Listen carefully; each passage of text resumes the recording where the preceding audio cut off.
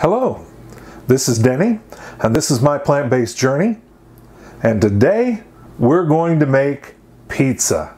Yes, I said pizza. We're going to be using a recipe from the PlantPure Nation cookbook. And in this recipe, we're going to be using some whole wheat flour, and we're going to make several pie crusts so that we're able to make several different pizzas for you. I'm going to be using also the one that's on the PlantPure Nation website, just because it has a couple of different ingredients.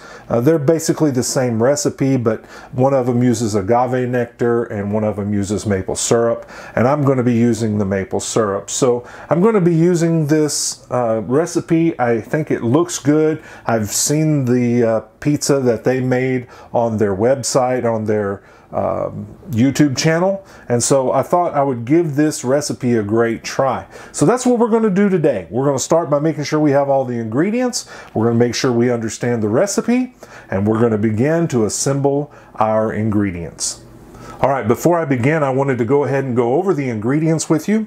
It includes warm water, maple syrup, active dry yeast. It calls for Energy egg replacer. I couldn't find that in the area in which I live, and so instead I'm going to be using the vegan egg, and so I'll use that as the replacer. There's other things you can use. There's lots of different ways in which you could use chia seeds and water, things along those lines, but I'm going to go ahead and use the vegan egg. It calls for sea salt, but you could leave that out just as easily, and it calls for 3 cups of white whole wheat flour, or just the regular whole wheat flour. I have both, but I'm going to use the white whole wheat flour. And then when we're finished, I'm going to make 4 different types of pizza, and I'll show you those when we get to it. So let me get started. It starts by having the yeast dissolve in the warm water and the maple syrup, and it will come to a frothy state, and I'll start with that, and then we'll go from there. All right, so let's get to it. All right, I'm going to start with 1.5 tablespoons of maple syrup, and I'm using the Maple Grove Farms 100% pure maple syrup. So 1.5 tablespoons in each of my 2 batches. Next is 1.5 cups of warm water. Next, we're going to add 1 tablespoon of dry active yeast. Okay, I'm going to stir this in together just to make sure that all the yeast is able to get wet and to come in contact with the sugars that are in the maple syrup. Okay, the recipe calls for letting this sit until it gets frothy, and while that's working, I'm going to begin to put the other ingredients together. Okay, I'm going to start with the egg replacer, and I'm using the vegan egg, and the recipe that's on the back basically calls for 2 level tablespoons with 1/2 cup of cold water and whisked together to equal 1 egg. So I'm going to try to make a mixture that will accommodate the recipe and the ingredient listing that's here on the box. So what I'm going to do is I'm going to use 2 tablespoons of the egg replacer, and I'm going to add 1 tablespoon of water, and we'll see how it goes. After adding the water, I think that I needed extra, so I put in 4 tablespoons of water with the 2 tablespoons of the vegan egg, and it's starting to look better. The amazing thing is, this smells like egg yolks. It really does. I don't know what it tastes like, but it does smell like eggs. But this looks like a good consistency, so this is what we're going to use. We'll give it a try. Okay, next I'm going to add my white whole wheat flour, and I'm going to add 3 cups into my large mixing bowls, and then it'll be time to add the ingredients together and begin to blend them. All right, the recipe calls for 1 teaspoon of sea salt, and again, you can leave this out if you would prefer, but I'm going to go ahead and add it to our meal. Okay, I'm going to add the liquid ingredients to the dry ingredients, and I'm going to begin to knead it. And I'm going to knead it until it's a good ball and it's got the right texture. And then I'm going to let it set aside, and it will rise. It'll take about an hour. Then I'll push it back down and allow it to rise again for about 30 minutes, and then we'll have pizza dough. So here we go.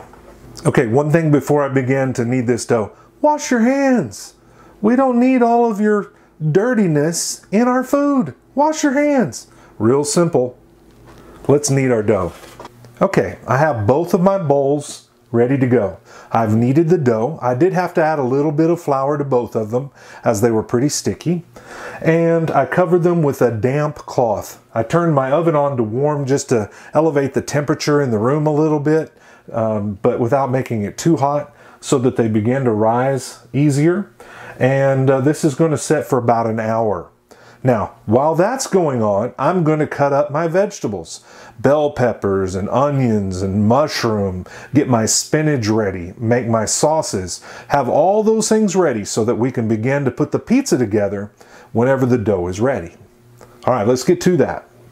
So I'm starting with my red onion, and I cut thin slivers, and then if you'll notice what I did is I cut them into sixths. I cut across and then twice at diagonals, and that gives me these little pieces like this that will fit very well on our pizza. Give that a try. I'm going to dice up those two. All right, next I made some sliced tomatoes and some diced tomatoes. Next I cut up one large bell pepper. Yes, that is just one bell pepper. And what I did is I diced up the ends and I made julienne style peppers with what you see at the top from the main body. Next we have some sliced white mushrooms. One of my favorite things, sliced fresh jalapenos. And I just wiped my forehead, and I can tell you without even sticking one in my mouth that it's hot because now my forehead is burning. All right, I made my own pizza sauce. I just used some tomato sauce that is no oil or sugar. I added some Italian seasoning, garlic powder, and onion powder, and stirred it up. That will be the base for my pizza. Next is some baby spinach, and all I did to prepare it was to peel the stem off the bottom of the leaves. All right, so it's been almost an hour, so we're going to look at our pizza dough, and it's rising very well. It looks very good, and so I'm going to punch this down and then put it back down to rise a little bit more for about 30 minutes. So that's what I'm going to do next. All right, so the dough is done. It looks really good. And what I'm going to do next is divide these into two balls. And I'm going to take these two balls and roll them out and make them into pizzas. So I'll show you what the product looks like.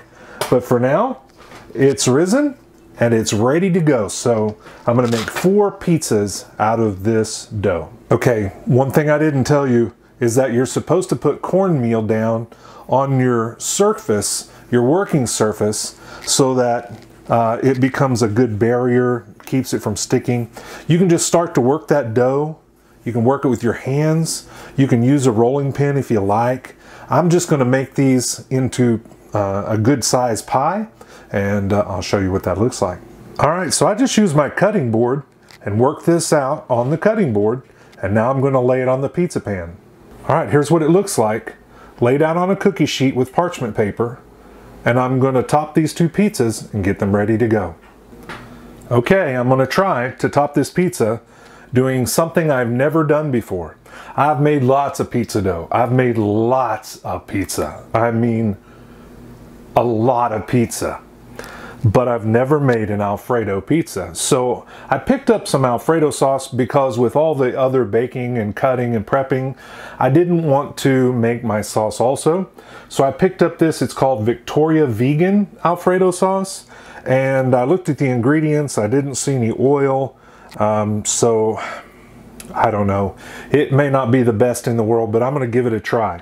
So I'm gonna put this down as the base, the sauce for my pizza. Spread it around with a spoon. Pretty healthy portion here of the sauce.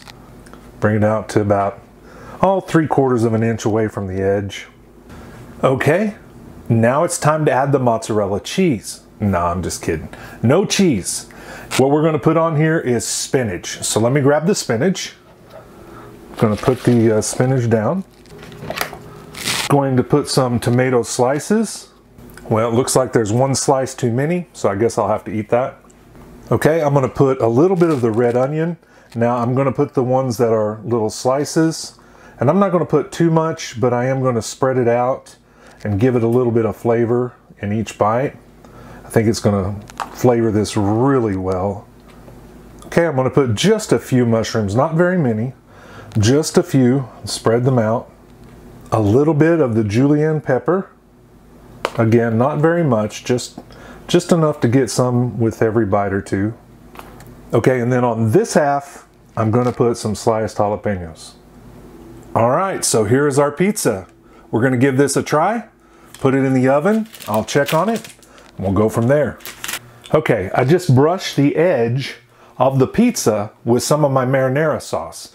That will help it to get a little color without burning, and it'll also give it a little bit of flavor. So I'm going to put it back in the oven to finish the cooking, and I'll show you what the final product looks like. Okay, next I'm going to make a pizza on my California Home Goods cast iron pizza pan. If you remember from my unboxing video, I was looking for a pizza stone, and I came across this and I said, you know what? I'm going to give it a try and see how it goes. So I rolled out my pizza dough, I spread it out here on my pan.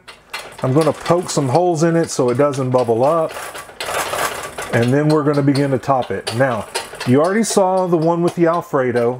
I'm going to make a similar pizza, but this time, instead of Alfredo, I'm going to use the red sauce.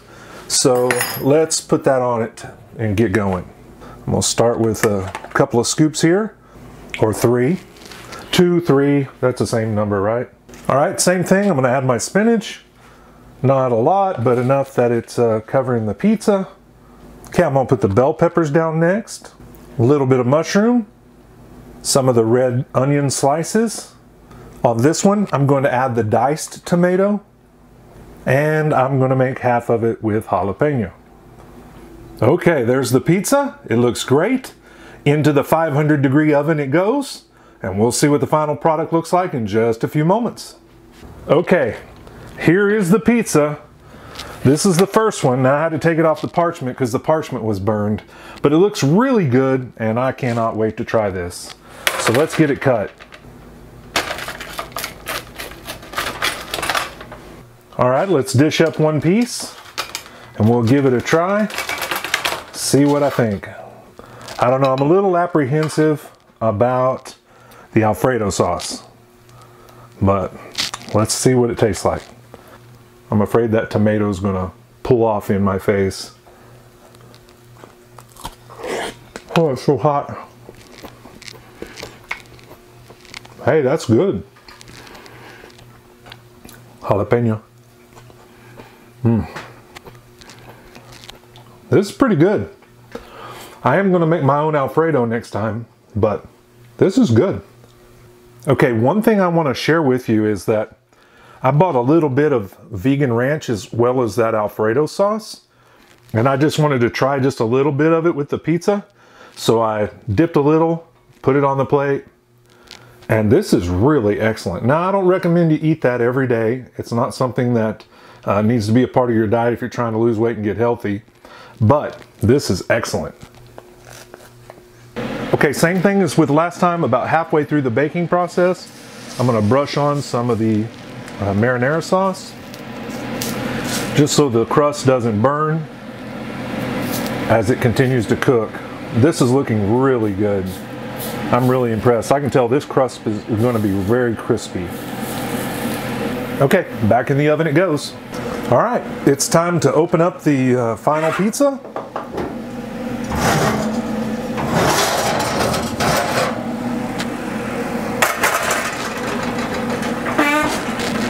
Well, it's not the final pizza, but it is the last one I'm going to show you for tonight. All right, this is in my California Home Cooking 14-inch cast iron pizza pan. I'm going to slide this out onto another pan, and then I'll cut it into slices for you. All right, there's the final result. It looks great. I'm going to slice this, and we're ready to eat. Okay, I'm going to dish up a small slice and have a bite. It is hot in this kitchen. And I'm going to tell you, those fresh jalapenos are hot. But this looks good. I probably should have left it in there another 5 or 6 minutes, but the crust, I don't know if you can see that real good. It's brown. It looks good, and it smells great.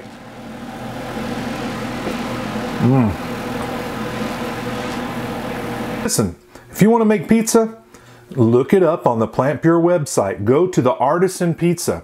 You'll find that great dough recipe. Then top it however you like it. As you saw, I made an Alfredo pizza with vegetables, and I made one with red sauce and vegetables.